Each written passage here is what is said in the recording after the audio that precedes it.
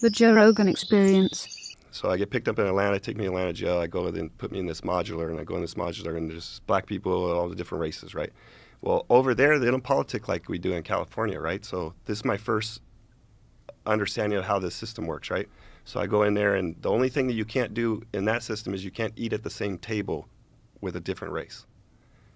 Besides that, once you're up from the dinner table, I can trade with any race. I could do whatever, talk to them, chop it up. Like, but whatever. You have to eat with people of your own race? Only? Yeah. Wow. Only.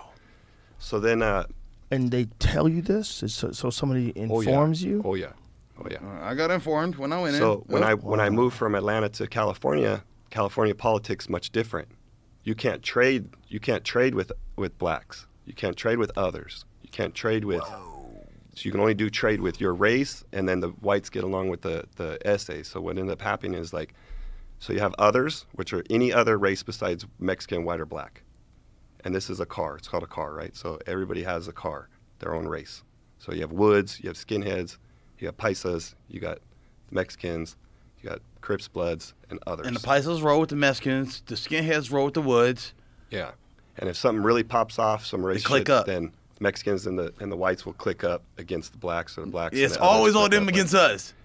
It always sucked to be black in them times. I'm telling you, real shit. But we thump though. We thump.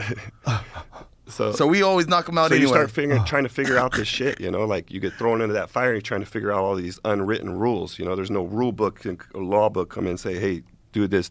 Yeah. You know, right. So a guy could really direct you in the wrong way if he wants to. You know what I mean? Like tell you some sideways shit, and next thing you know, you're in a wreck. You know? Ooh. So I go in. Set you up. So I go in. This was actually my second experience, not my first experience in there, but my second experience, I go in, they put me into a psych ward, a psych watch, getting extradited from Atlanta to here. And so I go into this area, and I don't know anything, you know, and this black guy in the psych ward is like yelling in this module, you know, like, anybody want to learn how to play chess? Anybody want to learn how to play chess, you know? And I was like, hell yeah, I want to learn how to play chess, right? So I walk over, I sit down with this fool, and he starts showing me how to play chess. But it's a black guy at a black guy table, and I'm a white guy. So now I just sat down at this black guy table, and all the Woods and all the skinheads in there are like now against me. You know? Oh, no. But I didn't know. Like, no, you had no idea. I had no idea. Oh, no. Right? So now. No. Yeah, so now my cell pops, and I go to walk to the shower, and I walk past the other cell that pops, which is another skinhead in that room. And I go walk past his cell, and it's smack, right? So now we're fighting. Wow. You know? So clean this kid up. Now they move me to another module. So now this kid put a kite out, like, oh, we got to get this guy, because da-da-da-da-da. So. Oh, fun. Yeah. So I move in this other module. At the time, the institution had a lot of skinheads in there, and the skinheads will politic hard. Like, if they have numbers, then they'll push the politics, you know? And I looked like a skinhead when I went in. I had no hair, you know, like a just bald guy going in there, you know what I mean? Right. So they all start treating me like I'm one of them, but I'm not a fucking skinhead.